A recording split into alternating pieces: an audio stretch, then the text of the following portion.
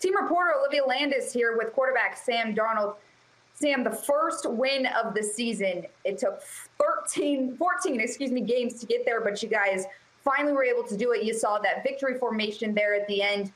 What did that moment mean for you as the quarterback of this New York Jets team? Yeah, it's everything. I mean, the effort that our guys, put forth every single week, our coaches, it means the world to us. And to be able to celebrate in the locker room after, I mean, that's what you live for, as an NFL football player. And, it's an amazing feeling. And, but, we're excited to, get back to work. We got a tough game ahead, in the Browns, and we're excited for the challenge. Every week, it seems a lot of the players, including you and the coaches, talk about how hard this team worked and how people didn't see the work that was put in and the adversity that the team was going through to get to this point. So now that the team was able to finally get the first win of the season, how much does it make all of the adversity worth it? Yeah, I mean, it definitely, feelings like this, being able to go in the victory formation and take a knee at the end and, celebrate in the locker room afterwards with my teammates and with the coaches. I mean, that's what you live for, like I said, and, it makes it all worth it.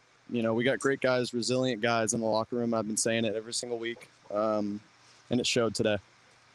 Sam, there were a lot of great plays that you can point to in today's victory. You had Marcus May there with the pass deflection at the end. You had Braden Mann, who got the tackle there that saved you guys. Frank Gore with that first down that helped secure the victory. For you, what do you really point to as what went right in today's victory? I mean, offensively, I just thought we executed the game plan. I mean, and we were consistent with it. I think that was the biggest thing is, we came out, and we executed, especially against the Seahawks, we executed the first drive. And then after that, it was just a lot of inconsistencies. And so for us to be consistent all game, that was huge for us. And especially against a really good Rams team, we knew they were going to fight back even when they got down. And again, just super proud of the guys. It was a great effort, and Marcus on the fourth down, made an amazing play. He made up for the drop pick that he should have had, and Braden Mann, I mean, what a tackle! Almost probably play of the game if you look at it. And Frank Gore, I mean, I can't talk enough about that guy and how special he is. So for him to be able to run the ball at the end there, and be right where he was supposed to be on the check down on that last play. He's an amazing person, amazing player, and I'm just happy to be able to play with him. I mean, he's a great guy and a great teammate.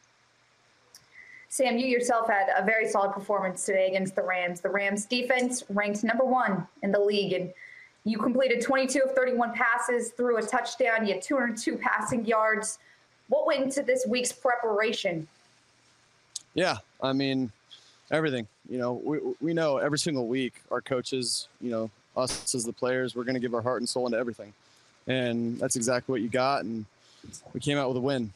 Again, in football, sometimes it doesn't work out. But we have a great group, and we're resilient enough to know that, it was going to work out one week. And, it was just so happened to be this week. And we did a really good job of, like I said, executing the game plan.